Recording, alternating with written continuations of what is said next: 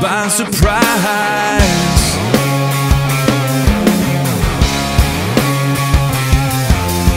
Holy nation sanctified, let this be our battle cry. Ready yourselves, ready yourselves. Let us shine the light of Jesus in the darkest night. Oh, ready yourselves, ready yourselves. May the powers of darkness tremble as our praises rise. Until the whole world hears, Lord, we are calling out, lifting up your name for all to hear the sound. Like voices in the wilderness we're crying. This is the only way to go. And if I lose your love, I know I would die. Say you'll always be my baby. We can make it shine.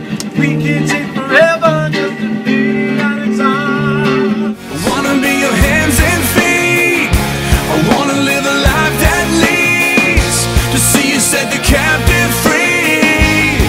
Until the whole world hears. And I pray that they will see more of you and less of me. Lord, I want my life to be the song you sing.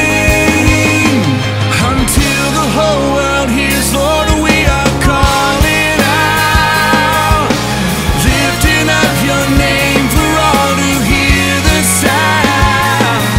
Like voices in the wilderness, we're crying out. And as the day draws near, we'll sing until the whole world hears. Whoa, whoa. We'll sing until the whole world hears. Whoa, whoa. We'll sing until the whole world hears. Oh,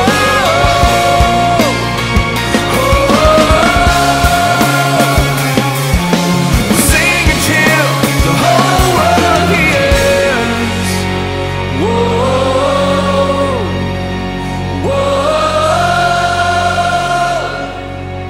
We'll sing until the whole world hears.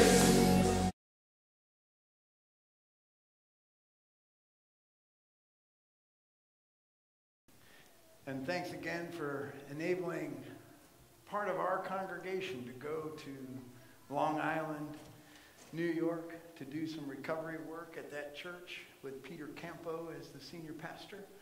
And the ability to take their backyard and their side yard, which you saw was just loaded with stuff and junk that was washed in from the hurricane. And as you saw that back wall, that was like a storage room.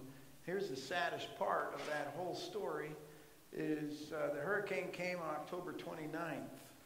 And what happened, maybe I should just turn it over to these two sitting here. You can come and tell the story.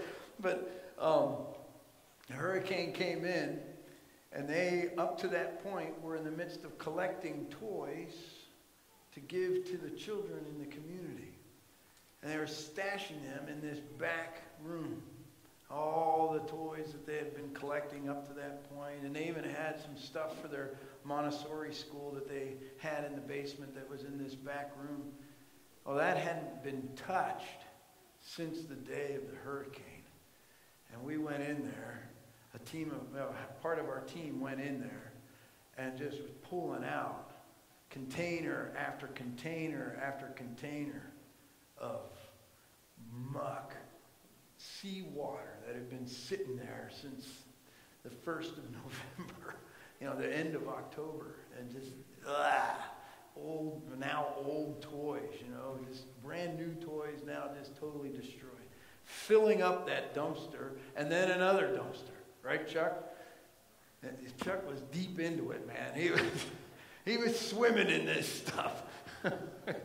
But yeah, it was quite the experience. And Warren was busy building away in the back and getting that shed put into place, which would have been totally devastated and knocked over sideways and just a heap of mess. And you got to see how that all cleaned up by the end of our week there, and got them a temporary walkway to go along that side so they could just get from one place to the next and get ready for their annual Father's Day big barbecue cookout. But it was a great time. It was really a good time. And those who were part, David, if you want to stand, Warren, ladies, if you want to stand, who were part of that trip, just so we can get a visual on those who are here this morning that went, invested a week of their lives into the lives of those who are hurting. The most inspirational thing is we keep getting letters from the church. We got to see Twyla. Many of you remember Twyla, who was the associate pastor here for a while before I arrived, before Brian arrived. And she's running, the head pastor of a church up there in Middle Island Presbyterian Church. But we get these letters back from Twyla's church and from Peter Campo's place, People's Church there on Long Beach. And these letters just go on and on saying, thank you so very much. And especially Peter's church, a woman wrote back and said, you have given us inspiration to go forward because we didn't have the time to meet the needs of our own church because our own homes were in disrepair. And so for them to go to church and to see all this stuff, it just was debilitating for them. And for us to be able to come and give them a shot in the arm, it was really wonderful. And those of you who couldn't go but went in spirit and through support, I commend you as well, because that's the life of the church. That's what we do. We bring hope. We bring encouragement. We bring peace. That's what we have in our scripture lesson.